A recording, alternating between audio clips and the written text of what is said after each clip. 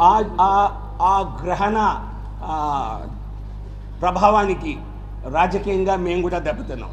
ఆ గ్రహణం పోయిందని ఇప్పుడు సంతోషిస్తున్నాం. మాకు 4 సంవత్సరాలుగా గ్రహణం పట్టింది పార్టీకి.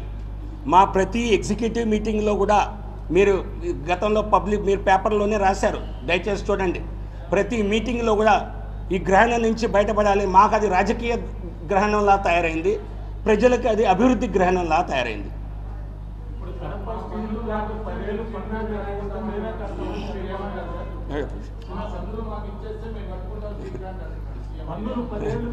అవి కూడా దోచేస్తారు, అటువంటి ఆస్కారం లేదు. అవి కూడా దోచేస్తారు. మేము కేంద్ర ప్రభుత్వం కట్టుబడి ఉన్నది. ఇది కడప స్టీల్ ప్లాంట్ వస్తుందని మేము ముందు చెప్పాం, ఇప్పుడు చెప్తున్నాం. వీరు చేసే ఆరాటం ఈ దొంగ దీక్షల వలన ఇవి కాదు, మేము తప్పనిసరిగా చేస్తాం. 1,63,000 కోట్లు చూడండి, పోర్ట్ లెడ్ డెవలప్మెంట్.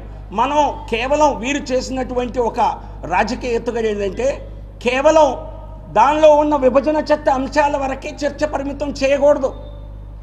1,63,000 కోట్లలో పోర్ట్ డెవలప్మెంట్ ఎంత పెద్ద శాతంలో ఉందో చూడండి. సో కానీ వీరు కావాలని చెప్పి ఏ అంశాలపైన వెంటనే చేసే అవకాశం లేదో వాటిని చూపిస్తారు తప్పితే జరిగే డెవలప్మెంట్ని చూపించరు. సో కాబట్టి ఈ దుష్ప్రచారాన్ని ప్రజలు గమనించాలి. విషయాలన్నీ మేము వారి ముందుకు తీసుకువెళ్తాము. దానిలో చట్టంలో ఉన్న విషయాలన్నింటిలో కూడా వాటి కట్టుబడి ఉన్నాము. కడప స్టీల్ ప్లాంట్లో 7 నెలలుగా అది రాకుండా చేసింది రాష్ట్ర ప్రభుత్వం. మొన్న మొత్తం వివరాలు నేను బయటపెట్టాక ఆ మరుసటి రోజు 7 నెలల తర్వాత ఏపీ మినరల్ డెవలప్మెంట్ కార్పొరేషన్ 22వ తారీఖు లేఖ ద్వారా సమాచారం ఇచ్చారు.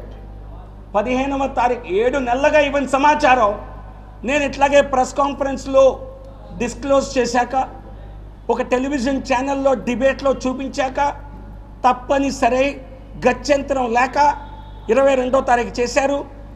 ఎప్పుడైతే మేము ఢిల్లీలో మీటింగ్ పెట్టుకొని మా జాతీయ అధ్యక్షుడు అమిత్ షా గారి సమక్షంలో మా పార్టీ మీటింగ్ జరిగింది కొద్ది రోజుల క్రితం, మీకు అందరికీ తెలిసిందే.